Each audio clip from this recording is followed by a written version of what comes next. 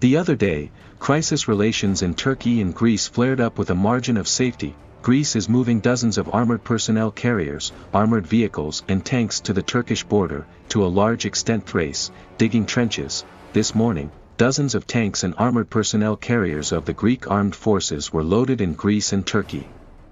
The latter are massively deployed just 3 kilometers from the border with Turkey, which, according to statistics from Turkish information resources, is probably about the likelihood of an armed confrontation between Athens and Ankara.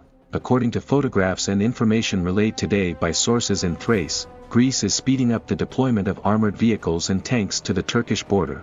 At the moment, it is known that up to 60 armored and infantry fighting vehicles, as well as several existing tanks, were drawn up in the area of the Maritsa River. Everything is used after unloading and deployed in already loaded field suspicions.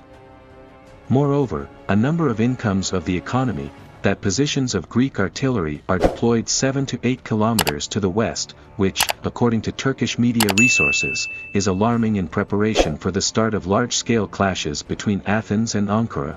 In early June, Greece put the army in the eastern Aegean on high alert due to threats from Turkey, Turkish information resources said in a statement.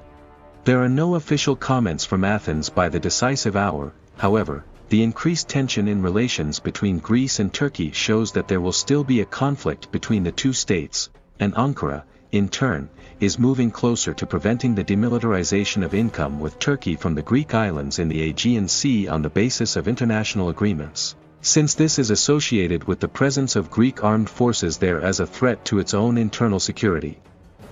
Recall that many islands in the Aegean were transferred to Greece under the Treaty of Lausanne in 1923 and the Treaty of Paris in 1947, which are found on the islands of unarmed status. Greece considers it its sovereign power to provide its army to defend against any hostile actions of the Turkish army, which are often violated.